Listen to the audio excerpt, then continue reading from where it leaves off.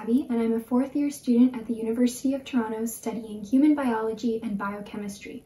And today, I'm going to show you how to make butter using equipment that you can find in your kitchen. You might have seen videos before of people making butter, and in the past, they used something called a butter churn, which looks like this. Butter is made by mixing cream until the butter solid separates out of the liquid. Cream has a lot of fat inside of it, and we use fats from the foods we eat to store energy for when our bodies need it. Fats can be found in foods like seeds, meat, cheese, and of course, butter. So after this experiment, we're going to learn why we can take cream, which is a liquid, and turn it into butter, which is a solid, all because of fat molecules.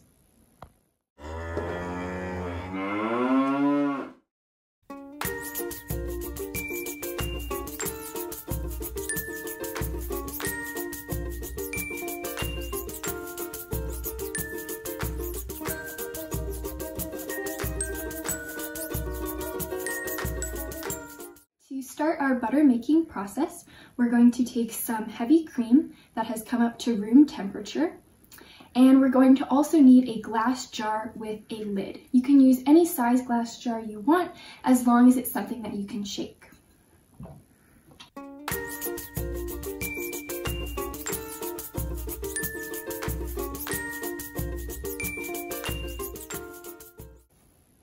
So for this experiment, you don't really need any measurements. It really depends on how much butter you want to get at the end. You just want to make sure that you have a lot of room left over in your jar so that you can shake it and the butter will form.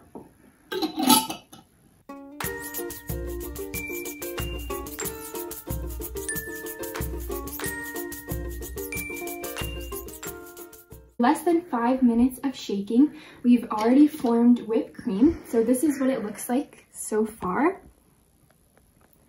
So we're not done yet. At this point, we still need to keep shaking. So we'll get an update soon.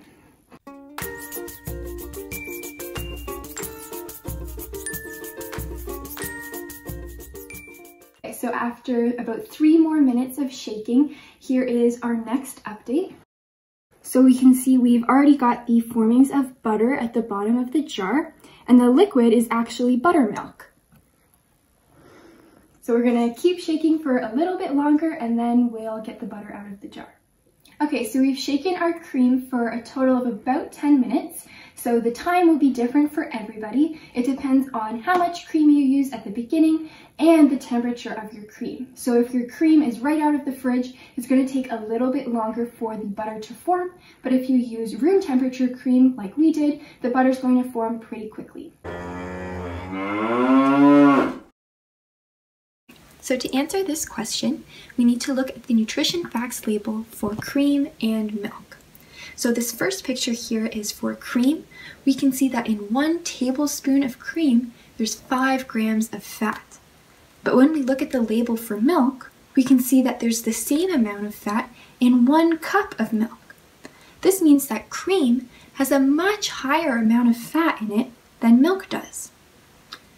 Since butter is made from the fat, we can only use cream to make the butter because there's not enough fat in the milk for the butter to form. Alright, so now we're going to pour our butter mixture into our strainer. So our strainer is going to catch all of these solid butter pieces, and the liquid, which is buttermilk, is going to move into the bottom of my container. So don't throw out your buttermilk. You can use it for cooking in things like pancakes and waffles. So here we go.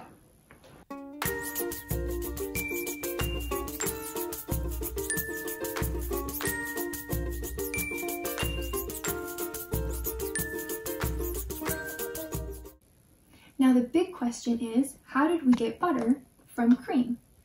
Well, imagine if inside the cream we had these tiny fat molecules that are floating around all by themselves. When we shake the cream really hard, this makes the fat molecules bump into each other and they stick together to form the solid butter. So now normally in the cream, the fat molecules don't stick together and we just have a liquid.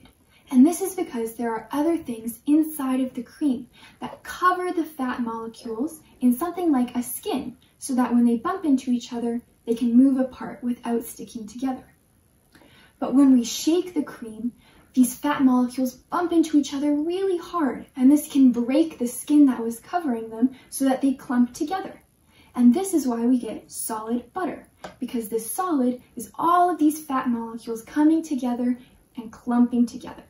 So now you might be wondering why the butter didn't dissolve back into the buttermilk when we kept shaking it. And that's because butter and water don't mix. So our butter is something called hydrophobic. This means that it's afraid of the water. So butter and water, which would be our buttermilk, don't mix together. So our butter will always stay solid.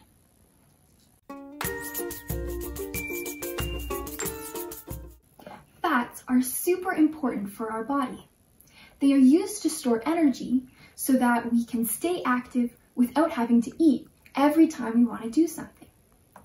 Fats are also super important because they are used to help build our cells.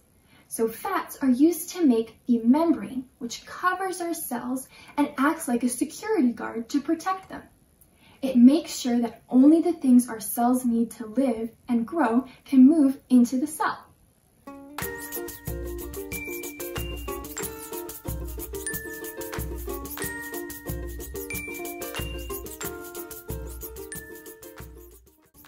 I hope you learned a lot about why fats are so important for our bodies, and you try making butter at home.